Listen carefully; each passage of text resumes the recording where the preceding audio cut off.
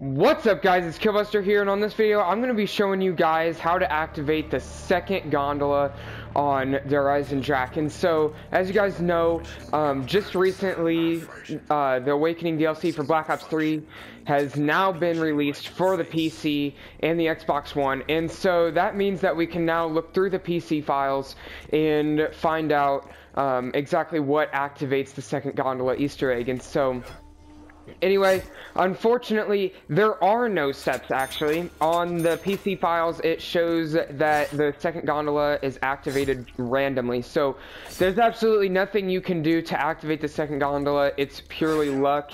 We also know what comes in the second gondola. There is the HVK upgraded, there's the Haymaker upgraded, or there's Monkey Bombs. And so, you're just going to activate this second gondola purely by luck. There's nothing you can do to actually activate it. It's completely random. So anyway, thank you guys so much for watching. I hope you enjoyed this video. I hope that it helps it out, because this is definitely a hot Easter egg right now to try and solve.